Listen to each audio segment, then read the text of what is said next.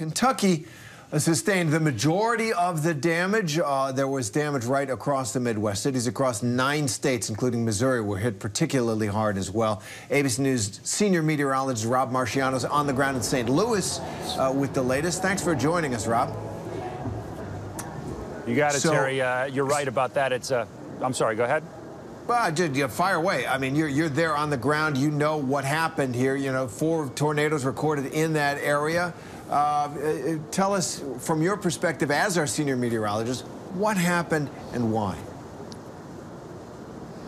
Well, first of all, we had an unusual amount of heat for the month of December, and as we get deeper into winter, the jet stream gets stronger, and that's part of one of the ingredients that you need.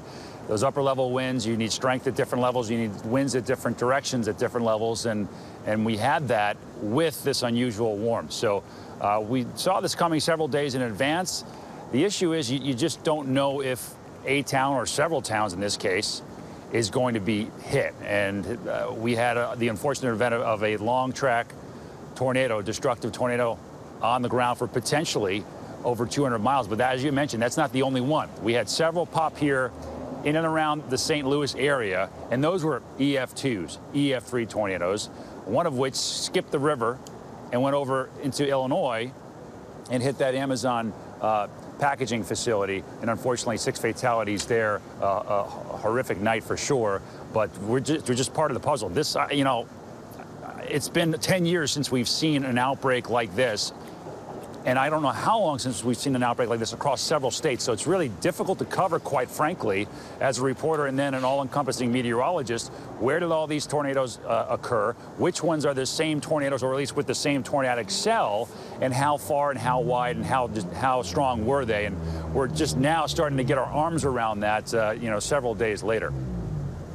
And Rob, you know, we have to talk about the impact of climate change. And I was just speaking with Terry, you know, a little bit ago about, you know, when it comes to these mild temperatures, you know, you walk outside in December, you think, oh, it feels nice. But that's also just the recipe for what can really be a dangerous situation for what we're seeing there in the Midwest, which is, I mean, you're the meteorologist, you're the scientist here.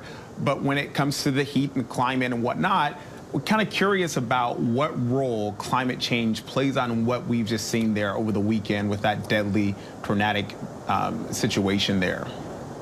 Well, you're right, Kenneth. You know, when something bad like this happens, we want answers. We want to be able to point to something. And, you know, the last few years, we've been able to link some of those extreme weather events, at least partially, to climate change. Drought, sure. Heat waves, of course. Hurricanes to some extent. Floods, absolutely to some extent, as far as the amount of rain that comes in a short period of time.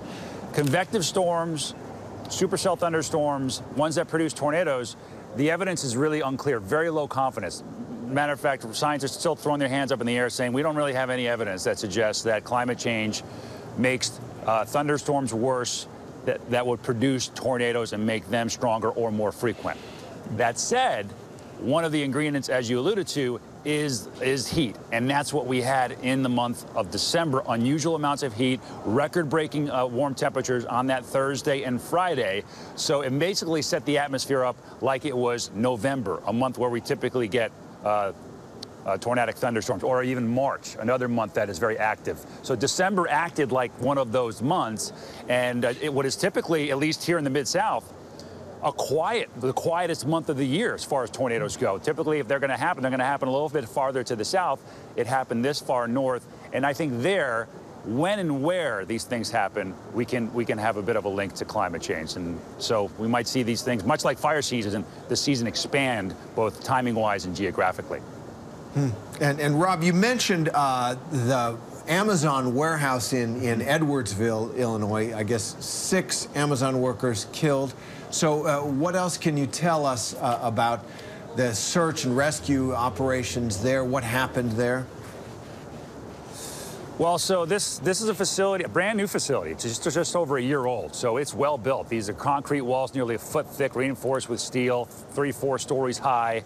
The roof was torn up. The winds 150 miles an hour, tearing down those concrete walls. And this was happening 7, 8 o'clock at night right around when the delivery drivers are coming back after finishing their routes and basically turning their keys into their bosses and going home. So not a good time for this to happen, and probably caused a little bit more chaos than it should have when the alarms went off inside the building saying there was a tornado warning. There are shelter-in-place rooms. I shouldn't say safe rooms, but shelter-in-place rooms, not necessarily tornado-proof, that are in that building, and employees know they have to get there when those alarms go off.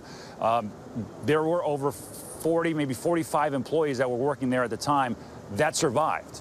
So that's the good news. Sadly, there were six people, about half of them at least were drivers, that did not. And the Amazon community is certainly in mourning. I've been speaking with them for the past couple of days. Boy, we spoke with one daughter of her father passed away. He was a truck driver, delivery driver, and boy, just absolutely heartbreaking. The pain is real here, and they're in shock. They're in mourning. They've been the people that work in that facility. They've been given the week off, and they're just going to regroup and try to pick up the pieces. It is obviously a very busy time for them, so they want to get back to work in some capacity, but it's not safe. The search has ended, to answer your question. Now they're basically demolishing parts of that facility, got the heavy equipment in there, and they're going to start to at least clean things up and try to get back to work in some capacity. But you know, as confusing as things have been in Kentucky, things have been a little bit more concrete here in Illinois and Missouri, and that we're done with the search and rescue. Everybody's accounted for better or for worse, and we can at least start to move forward. Got it. And Rob, if I could just quickly follow up on that building. It's a new building, you said, well built. You know, just the pictures that took me by surprise, because just looking at the pictures, you know, it looks like a toy that got knocked over on the floor. So the forces that we're talking about there, you said 155-mile-an-hour winds. I guess I'm curious, is it moving slowly, or does it go off like a bomb? I mean, it seems like a building can withstand, some buildings, you know, you've been in plenty of hurricanes with high winds, although that's very high indeed. I'm just wondering about the process of destruction, the speed with which it moved, and how a tornado does tear something apart like that. Well, if you think about a garage door, you know, and you only need one weak spot in a house, and the garage door is always a weak spot, and if once that garage door goes, that will allow that wind and all that force to get up underneath a structure.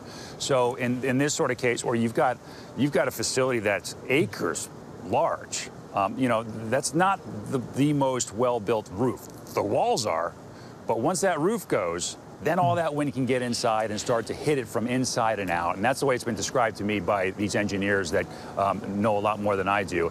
And when they go out and analyze these storms and figure out how strong they are, that's what they're doing. They're using engineering techniques to look at how a structure was built and how it withstood or didn't withstand that force. And because that structure is well built, they knew it was not just an EF3, but a moderate to strong EF3 tornado, because as you alluded to, it's just tough to get your mind around and look at that and go, my goodness, the force it must have taken to take apart that modern building. And Mother Nature has that kind of force, Terry.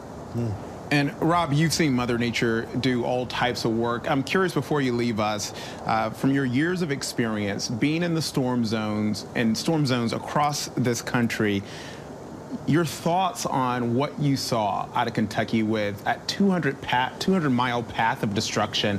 I mean, that, when you hear some of the numbers coming out of there, I mean, it was just jaw-dropping for us everyday folk. So for you as a meteorologist and for what you've seen, how would you describe that amount of destruction? Well, first, going back to the science and tracking this the night it happened, seeing that signature on radar and knowing that this thing could very well be on the ground for that long across 4 states. I mean, the last time we had a tornado that was on the ground this long was back in like 1925. They called that the tri-state tornado because it was 3 states. We're calling this now the quad-state tornado because it's 4 states. And once they get all these storm surveys done, we'll see. So far, they know it was on the ground, at least in the middle part of it, over 128 miles so far, and they're going to continue surveying to see if we go over the 225-mile mark, which would be the longest in U.S. history. For that to happen in December is shocking to me as a meteorologist, and then as a human to see what this does on the ground. You think you would get numb to it, covering this, but you don't. And then certainly when you talk to the survivors and the survivors of the victims who passed away, it just, you know, that's humanity right there, and it crushes your soul. It's tough to, whether you're a hardcore journalist or not, you're impacted by the pain that the people here are dealing with, and especially this time of year, obviously heading into the holidays, guys. It's tough. Yeah. No matter the state, as we just heard from a woman and, spoke with Elwin Lopez, she said we're all just people there. And Rob, we always appreciate you there, and especially before and even more so in the aftermath, because you're right there talking to those people who are just trying to get through it, who are survivors as well. So thank you again, Rob Marciano. We appreciate it. Thanks, Rob. You bet, guys. Good to be with you. Hi, everyone. George Stephanopoulos here. Thanks for checking out the ABC News YouTube channel. If you'd like to get more videos, show highlights, and watch live event coverage, click on the right over here to subscribe to our channel. And don't forget to download the ABC News app for breaking news alerts. Thanks for watching.